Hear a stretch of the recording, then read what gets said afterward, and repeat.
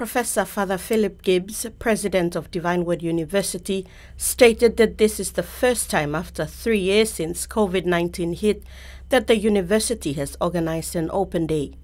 Unlike previous years, this year's event was more relaxing. Father Gibbs also announced that in the coming years, the school will host Open Day and the Cultural Show biannually. Consequently, the next Open Day will be hosted in 2025 and the Cultural Show will be hosted next year, 2024.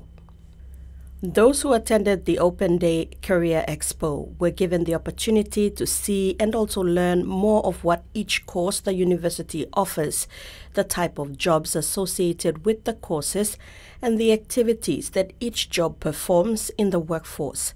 Visitors asked questions and students explained thoroughly on what was on display and more. The university has 4 faculties: Faculty of Arts and Social Sciences, Faculty of Business Informatics, Faculty of Education, and Faculty of Medicine and Health Sciences. A group of independent judges with various professional backgrounds visited each faculty's stall to collect scores.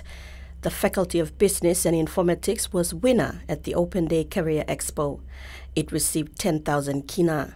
Businesses, NGOs, and government agencies also participated in the event. Salome Vincent, TV1 News.